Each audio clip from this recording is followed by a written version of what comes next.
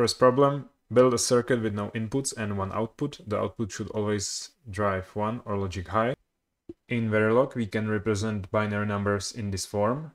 We can say number of bits and then value. So for example, 3 and then 3-bit binary number. So this is number of bits and this is value. So we have our top module, we have our output, which is called 1. So assign 1, and here we have to assign 1 bit, 1 high. So we say 1 bit and the value will be 1. Submit. And we can see success. Let's continue. Next problem, build a circuit with no inputs and one output that outputs a constant 0. So very similar to the previous one. We have to say assign 0 equals 1 bit and the value is 0. And again, success. Let's continue. Next problem, we have input and output and we are supposed to just connect these with wire. So what we get on the output, we will assign to the output. So in, submit. Now we have a little bit more complicated circuit. We have 4 outputs and 3 inputs, and A is mapped to B, mapped to W, C is mapped to Z, and B is mapped to X and Y. So we will do 4 assign.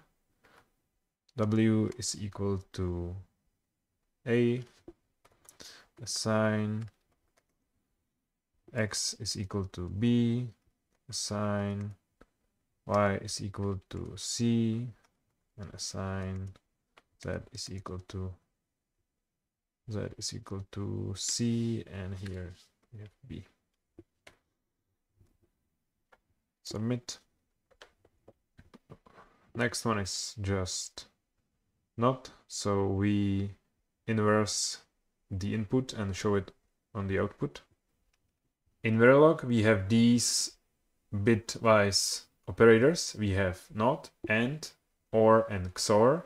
We also have XNOR, NAND, NOR, and XOR. And for example, NAND is equal to NOT, A, and B.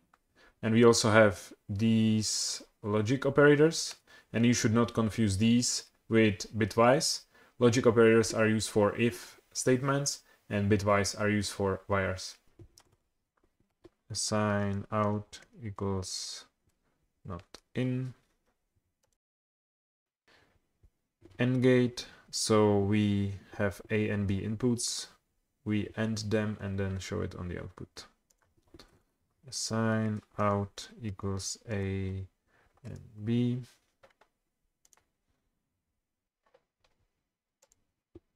Now we have NOR gate, so it's OR and it's negated.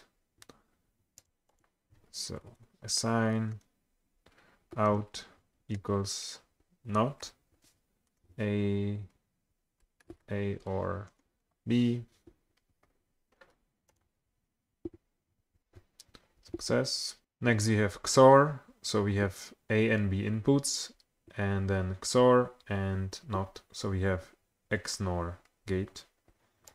So we assign out equals NOT and A XOR B.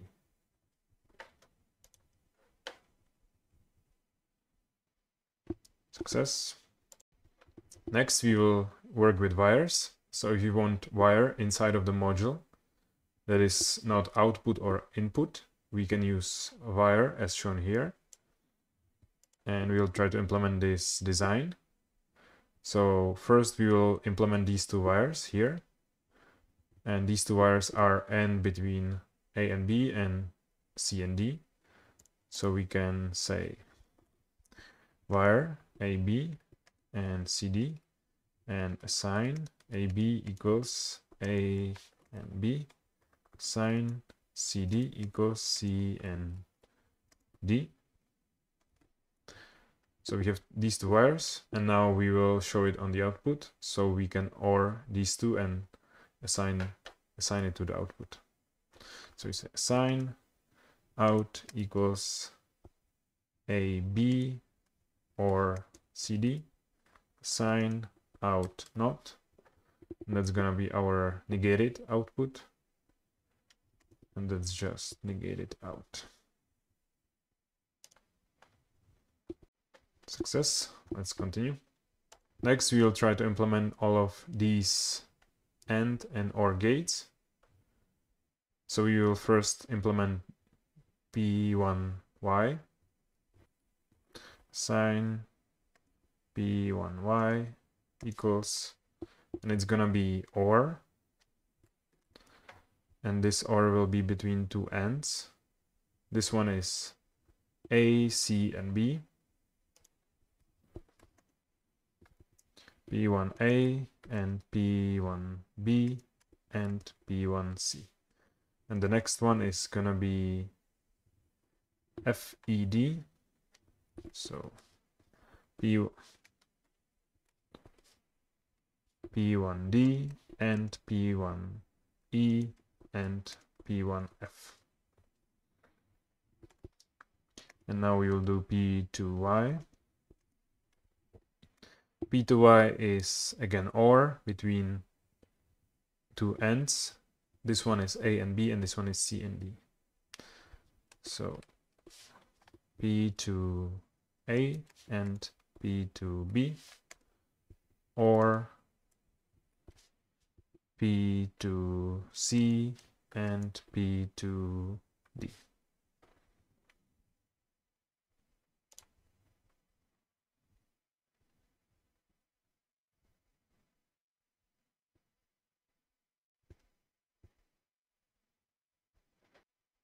That's all for basics, and next time we are gonna look at vectors.